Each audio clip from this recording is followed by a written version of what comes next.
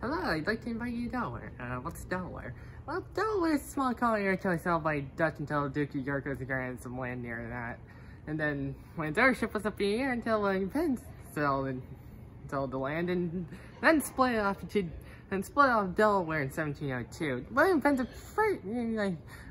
a nice dude who founded Pennsylvania and firmly retreated, apparently. He's made many advertisements, helped fund many advertisements like me before, you know. He's out of Delaware, so it's unbelievable. Government is still the same one as in Pennsylvania.